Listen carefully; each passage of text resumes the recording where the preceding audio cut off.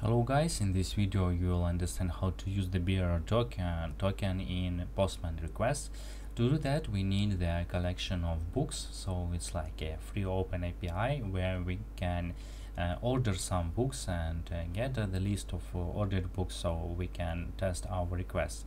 And now you can see that I wanna create my token with this URL simple books API glitch me, and I need to send the post to API clients, but with some unique body.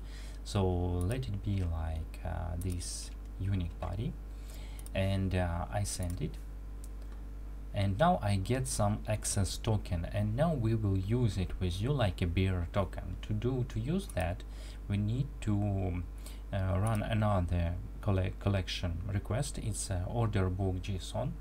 So we are using it on tab authorization. Here we just select the bearer token, and here we use the variable of our environment. So we just created the access token for this variable here. Let me show you.